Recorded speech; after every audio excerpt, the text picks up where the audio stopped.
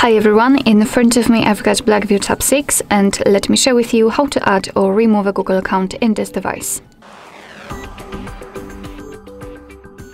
So let's start with opening the settings and then let's scroll down in order to find either accounts or Google. It's up to you. I prefer the accounts. So let me tap on it, and as you can see we do not have any previously added Google accounts, so we have to start this whole operation, this whole tutorial with adding new one.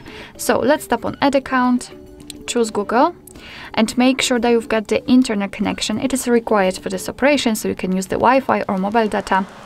It's up to you, it does not really matter.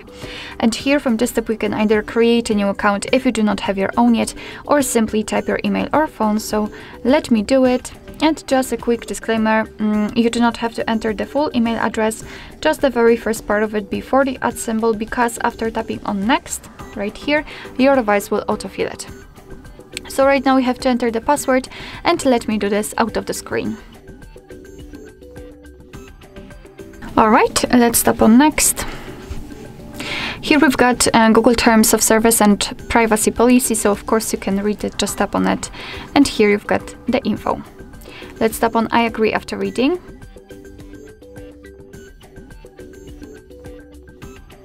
Here we've got the shortcut of backup and storage info, so just tap on accept.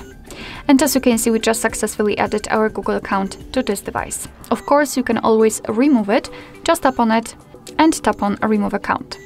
Tap on remove account again, and as you can see, the account will almost immediately disappear.